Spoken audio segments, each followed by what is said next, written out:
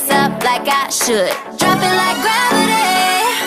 Ass is up, ass is up, ass is up. Then drop it like gravity. Ass is up, ass is up, ass is up. Then drop it like gravity. So we're trying to understand more about gravity, for example.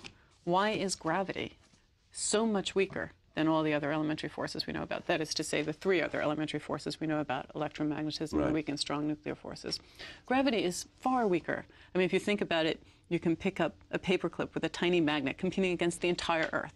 And the fact that you can jump up and down, I mean, gravity is not a strong force. And when things fall, they break because gravity is strong. The fact of the matter is that it's not strong. It's really a very weak force. Gravity pulls us down to the Earth and keeps our Earth in orbit around the sun. But in fact, we overcome the force of gravity all the time. It's not that hard. Even with the gravity of the entire Earth pulling this apple downward, the muscles in my arm can easily overcome it. And it's not just our muscles that put gravity to shame. Magnets can do it too, no sweat. Magnets carry a different force, the electromagnetic force. That's the same force behind light and electricity. It turns out that electromagnetism is much, much stronger than gravity. Gravity, in comparison, is amazingly weak. How weak? The electromagnetic force is some 1,000 billion billion times stronger. That's a 1 with 39 zeros following it. The weakness of gravity has confounded scientists for decades. Did it work? Anyone? Anyone know the effects? It did not work. Today, we have a similar debate over this. Anyone know what this is, class? Anyone? Anyone? Anyone seen this before? Anyone know what this says? People are wrong on so many levels. I'm referring you to the actual source materials, Albert Einstein, and his special and general theory of relativity. It's very short. I think it's only about about 80 pages long. Very simple to understand. But I'm going to refer you now to section 18. This is the section that deals with all things being equal. In other words, if we're all in the same gravitational field, such as the Earth's gravitational field, all objects, forces, physical principles within that same gravitational field of the Earth act as though they are relative to each other. Therefore, because the great G, the gravitational mass, is on one side of the equation, and the gravitational mass is on the other side of the equation, then you've got your force equations, such as electromagnetic forces between two objects, or Maxwell's equations, or whatever. The fact is that GM and GM are equal on both sides of the equation. So like simple algebra, you just cross through the gravitational mass because they're equal, and you do the equation as if you're only working with those individual forces that are acting relative within the same gravitational field that's equal on both sides. That's the general principle. All objects within the same gravitational force act relative to each other. Next, I'm going to refer you to section 19 of General Theory of Relativity.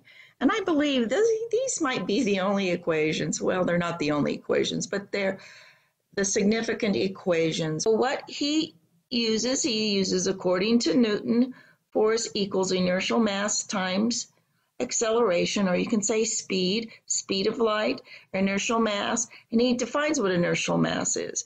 Inertial mass is interchangeable with gravitational mass, gravitational fields, and weight. They're all interchangeable terms.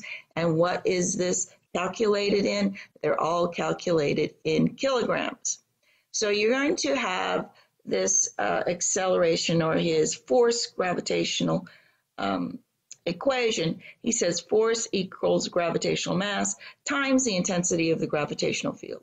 And what is the intensity of the gravitational field? Well, over on the next page, he tells you, you times the gravitational mass, or its weight, by its gravitational field, and or the speed. And that's weighted in kilograms, and the speed of light. So all things being equal, gravity made up of c² atoms has much more gravitational force than any object within it, such as, think of the elephant. It's how much does the elephant weigh? Well, the gravity weighs how much more than that? It's the mass of the earth. That is the force of the earth, okay? I'll try and make it a little bit more simple by breaking down these equations. So here's the Wikipedia page on the mass of the Earth. And as you can see, the mass is 5.9722 plus times 10 to the 24th kilogram. In the US, that means approximately 1.3166 times 10 to the 25th pounds. Okay, this is the energy, or the mass, or the inertial mass, or the weight, as Einstein defines in his section 19 of his general relativity theory. This is the force of the Earth. So the force of the Earth is its gravitational field. So anything acting within it, such as the electromagnetic force, such as, let's see, this frequency of sound. All of it is added to this equation. So you're going to have the electromagnetic force, such as Brian Greene said, which is a billion times stronger than the Earth's mass. Okay, you're going to have that figure, plus then you're going to add the weight of the Earth. So what's going to be stronger? It's going to be the electromagnetic force with all those zeros behind it, plus you're going to have to add in this to get the total of the equation. So I'm going to break it down even further. So I pulled out some of Einstein's definitions. Einstein's general relativity, section 19. Einstein defines gravitational mass equal to its inertial mass equal to its weight in kilograms. So for every particle composing the Earth, you're going to weigh it in kilograms. All three terms are used interchangeably, and they mean the same thing. Now, inertial mass means gravitational mass, means weight in kilograms, means gravitational field, because that's the force that's exerted outward by the mass of the Earth. So what has the stronger force based on its inertial mass defined by Einstein's?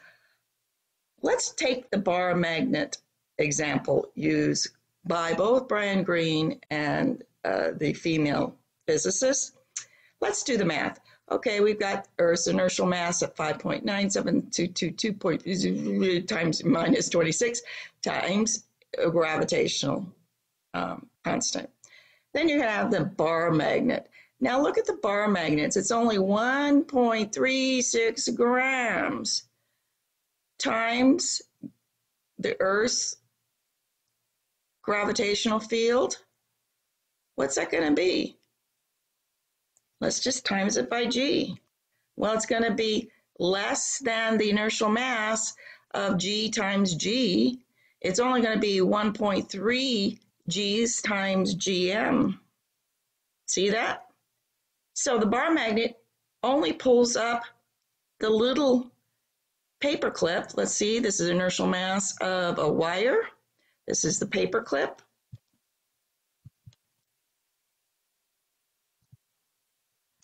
The only reason why the bar magnet pulls up the paper clip is because you have to add gravity to both sides of the equation. So here we've got GM. So you're going to have 1.36 grams, which is the bar magnet's electromagnetic force or field, time equal or greater than, well, of course, this is 0.40 grams. So 1.36 grams times the gravitational mass of the Earth is going to be greater than 0.402 grams times the gravitational mass of the Earth. But of course, in physics, what you do is you just get rid of these because they're equals on both sides of the equation. That doesn't mean it doesn't exist. It just means, as section 18 of Einstein's theory, it states, when you have a bar magnet and a paper clip within the same gravitational field of the Earth, they act relative to each other as if the Earth's mass didn't exist, because the Earth's mass is equal on both sides. So you just, like in simple algebra, cross it out. That doesn't mean it disappears because you've crossed it out on your paper or in your math equation. It's still there, and to have the full equation, you have to add it back in. Okay, so let's work again on what is a force? Force equals mass times velocity or speed. He says acceleration, but you can say the speed of light. Force equals the gravitational mass divided by the inertial mass times its gravitational field. So it's GM times G. It's G times G. The full on the same side, you're going to have them equal. And then here, we're going to get into just how we can escape the Earth's gravitational field. Well, let's do the electromagnetic force. Which has the greater inertial mass force, the Earth or the electromagnetic force? I'm going to let you do the math and look it up because that's good for you. But the short answer is the reason why electricity and magnetic field lines bend in the Earth's gravitational field is because the Earth, a greater mass, a greater force, is acting upon the electrical and magnetic field lines and bending them. Otherwise, electricity would just go straight up and never come back, and the magnetic field lines wouldn't bend, and they wouldn't be perpendicular to each other because they're both trying to escape, but they can't. They have to bend around and take right angles, just like short-sided metric says. Electric goes one way, magnetic goes at a perpendicular, and they hit each other, and they've got to spread out again and hit each other because they're hitting a wall of the gravitational outside field of the Earth, which you can't escape from, and that brings us down to what is escape velocity. Okay, I'm going to put on a short video, and you need to watch it so you can understand. Okay, I want to tell you about escape velocity. Escape velocity, let's define it as it's the minimum launching velocity required for an object to never return once it's launched. So you're going to shoot something off of the Earth or any other planet, and it's going to take off, and it won't ever come back.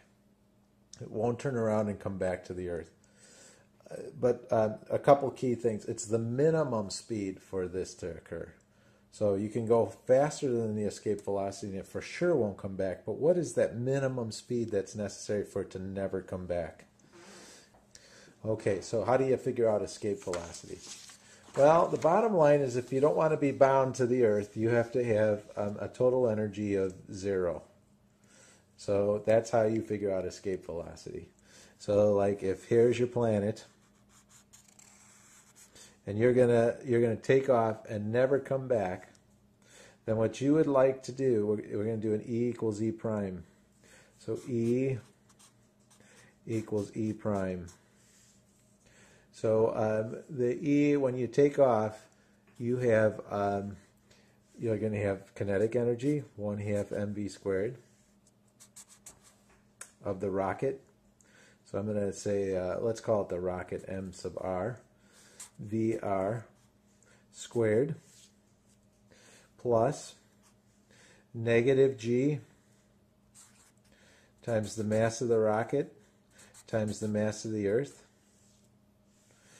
all over the radius of the Earth, not squared. This is the potential energy of the rocket Earth system. So right there, that's how much potential energy it has right there. And this is how much kinetic energy it's going to have right there.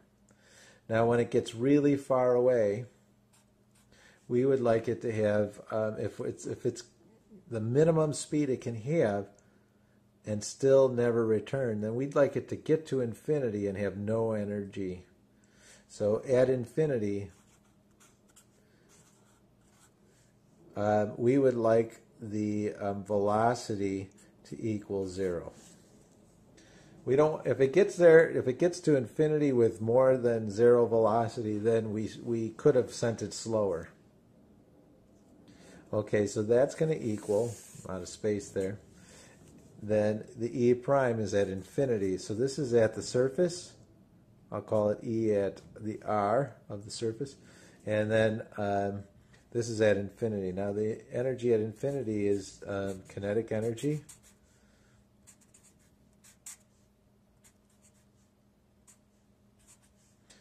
That's a prime for later on. Plus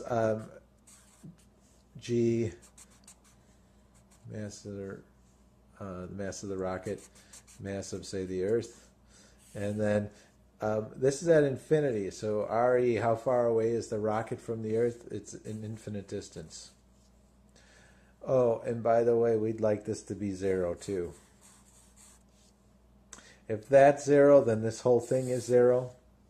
And if we divide a number by infinity, you might guess when you divide any number, finite number by infinity, it goes to 0. Did it work? Anyone? Anyone know the effects?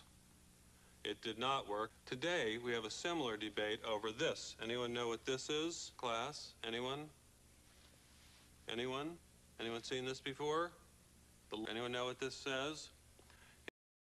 I only gave him a buzzard because while the equations he does are accurate, he tries to explain at the beginning of his video why NASA can shoot a rocket into space.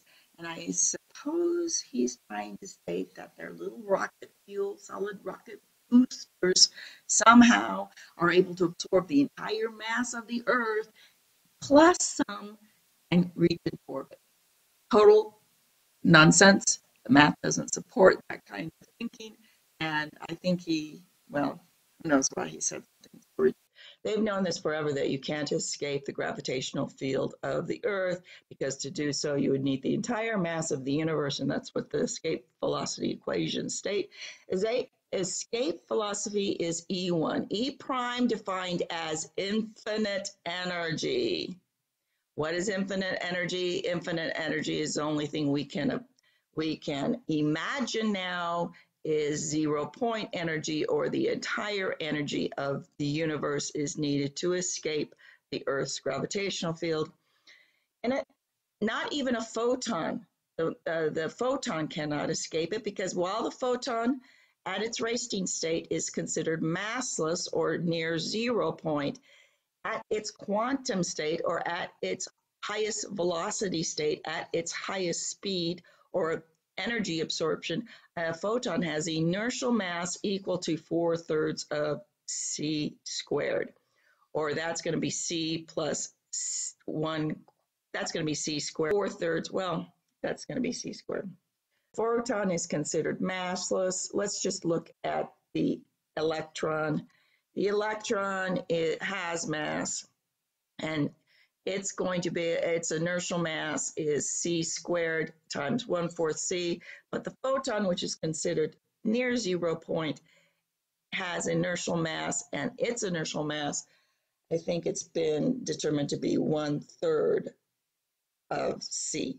So it can distort itself by c times 1/3 c, I believe is the equation, but I'm going to have to look that up. But the concept is that the quantum level is its velocity level. Light, as it travels, distorts and has inertial mass. it can't even penetrate the 0-point energy produced by the Earth's gravitational field. In order to escape Earth's gravitational field, the equation requires infinite energy, which is the entire energy, not of the Earth, but of the entire universe. So says the math. Look at the forces.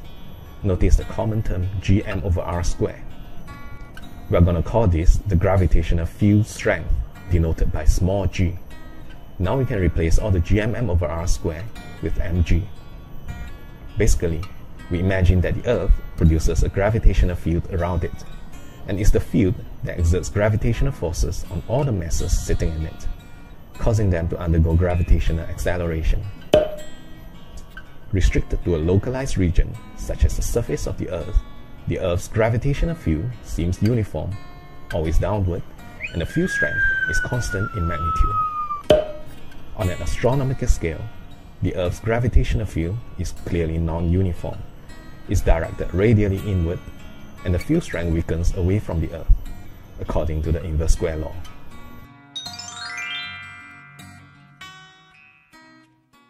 So how do so many experts get it so wrong? Well, as Upton Sinclair once said, it is difficult to get a man to understand something when his salary depends on his not understanding. Ass up like I should, drop it like gravity. Ass is up.